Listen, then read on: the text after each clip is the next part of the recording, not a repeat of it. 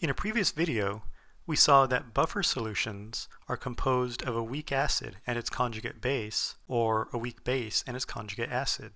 As a result, buffer solutions follow the common ion effect. How does the presence of the common ion effect alter the way that we calculate the pH of a buffer solution? In this video, we'll learn two methods for determining the pH of a solution. In the first method, we'll use our familiar ice tables along with the common ion effect to find the pH of a buffer solution. In the second method, we'll introduce the Henderson-Hasselbalch equation, which can be used to calculate the pH of a buffer solution. In this problem, we're asked to find the pH of a buffer solution that is composed of 0.100 molar acetic acid and 0.100 molar sodium acetate. In this version of the problem, we'll use ice tables on the common ion effect to find the pH.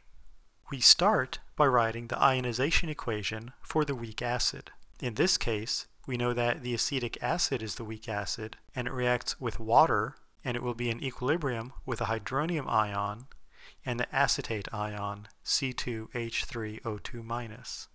Now that we have the ice table, we can begin by putting in the initial concentrations. We know we'll ignore the concentration of water since it's in the liquid phase. We know the initial concentration of the acetic acid is 0.100 molar. In previous examples of using ice tables, we assumed that the hydronium ion concentration and the acetate ion concentration were 0 because the acetic acid has not ionized yet. However, in this buffer situation, the buffer has the acetate ion present from the sodium acetate. So the initial concentration of the acetate ion in this example would be 0.100 because all of the sodium acetate ionizes to form acetate ion and sodium ion. The concentration of the hydronium is still 0 because the acetic acid has not yet ionized. We can now complete the change row using X. So the acetic acid will decrease by X, while the hydronium ion will increase by X, and the acetate ion will increase by X. The equilibrium values for the acetic acid will be 0.100 minus X, for the hydronium ion will be X, and for the acetate ion will be 0.100 plus X.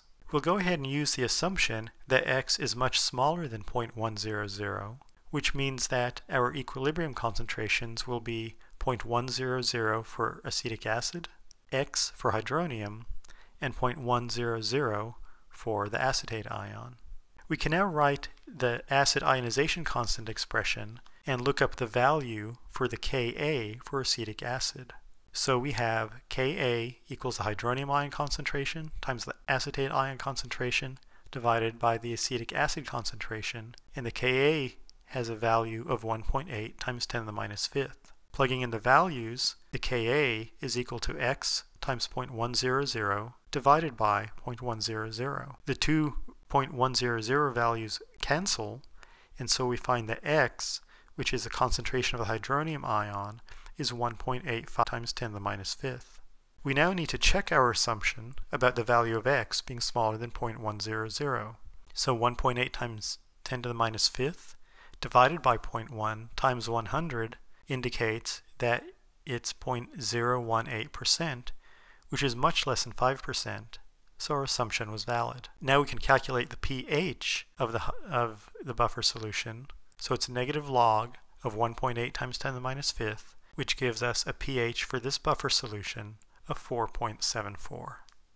When wanting to know the pH of a buffer solution, there is a much faster way to get to the pH.